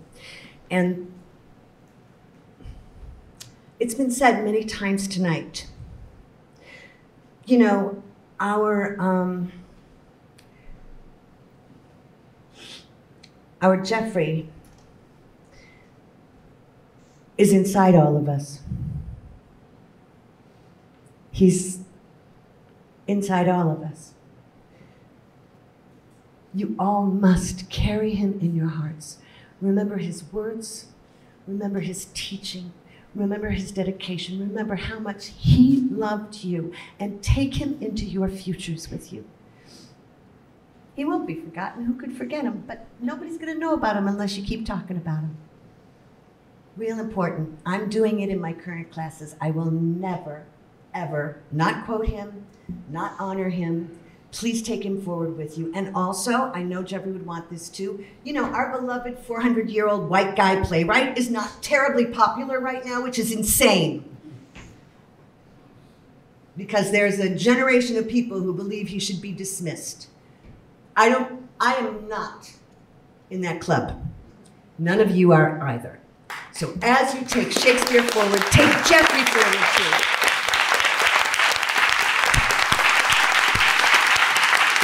God damn it. Okay. Is there something more? I don't think so. Yeah, thanks, Susan. Yeah.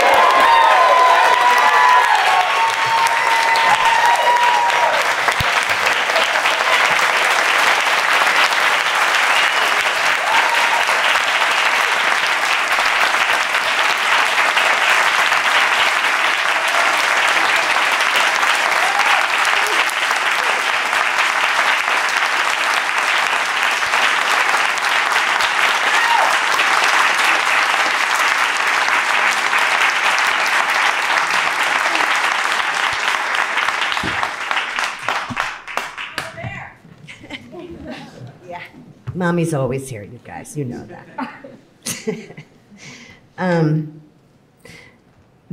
I was fortunate enough to reach out to several theaters and who dropped everything and immediately sent photos of Jeffrey in productions. And we have built a beautiful slideshow tribute to share with all of you of his glorious moments on stage. As much as he loved teaching y'all, I know, there's no doubt in my mind, these closing images are what you need to carry forward in your hearts. He would want you to remember him in his glory. And so the following slideshow is a tribute to the glory of Jeffrey Carlson.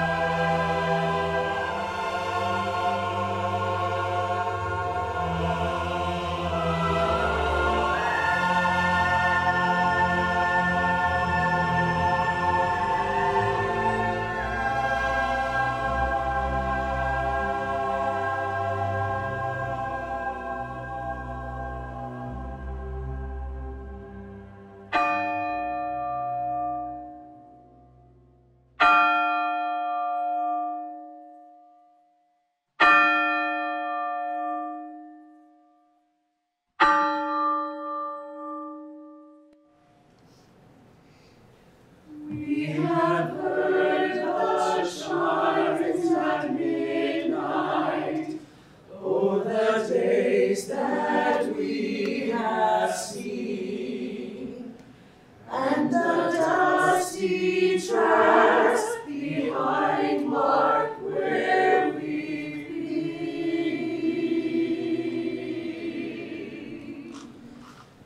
One by one our friends have parted, their lips bid no farewell. Where the road stretched out before us leads, no one can ever tell.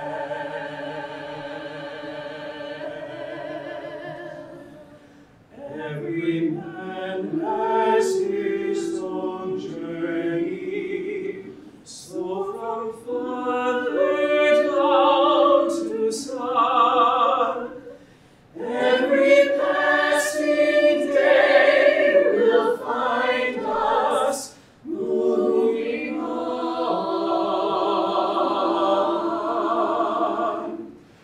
Now the path ahead grows shorter. Look back at where we've been. We have heard the chimes at midnight, all the days that we have seen.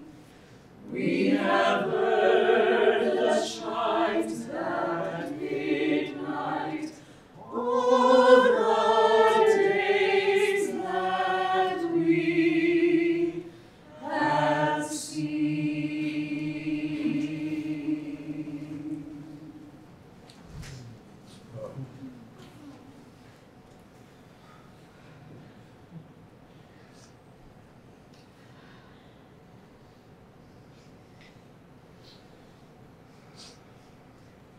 Good night, everyone.